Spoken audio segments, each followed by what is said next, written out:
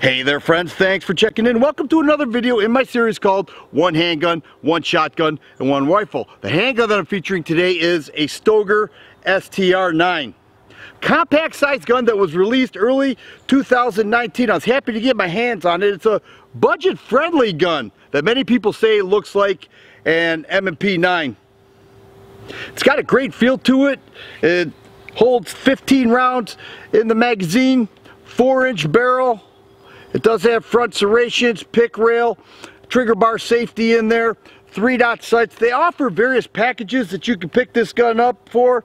I got the 1 mag, but it's a real nice shooter, and I think it's priced right for what you get. And so far, it's been 100% for me. So far, let's see how it does.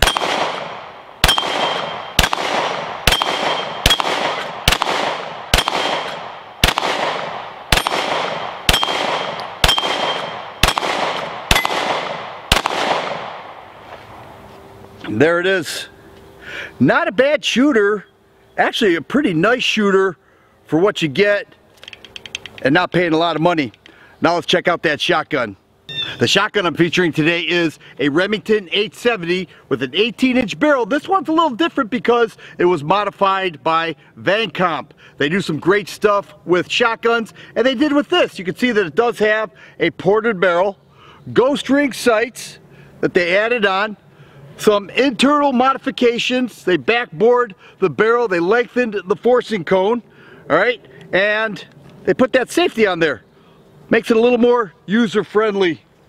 So we've got the H70 that has some pretty cool modifications, keeps a tighter pattern for the most part.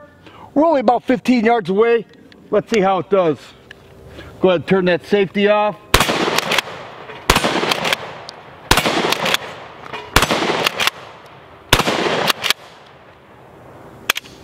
Oh, and I flinched on that one, but I'll tell you what, it's a nice shooter, and I like the work that Vancomp did. So now let's get to that rifle. The rifle that I'm featuring today is a Beretta CX4 Storm. All polymer stock, 16-inch barrel, rail space straight across. And the one thing that makes this interesting is that the charging handle, the magazine release, and the ejection port can be switched over to the other side, making it left-handed friendly. The dot is a True Glow red-green dot. Having a couple issues with it, so we're just going to use the iron sights through the glass. 40 Smith & Wesson, okay, 17-round mag, same mags that are used in the PX4 Storm. So let's see how it runs.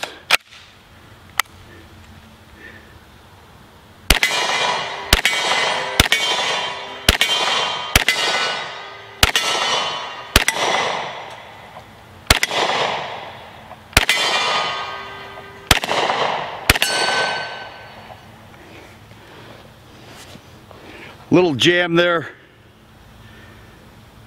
But that's going to end this shooting session. Thanks for watching another video of One Handgun, One Shotgun, and One Rifle. You may notice that this range is a little different. I'm at Ryder's Range. It's an outstanding area here to shoot many different targets at various distances. Check out the pinned comment and you'll get a better look at this range and Ryder himself. If you like videos like this, please subscribe and share. I always appreciate the thumbs up button. Thanks for watching, and you guys be safe.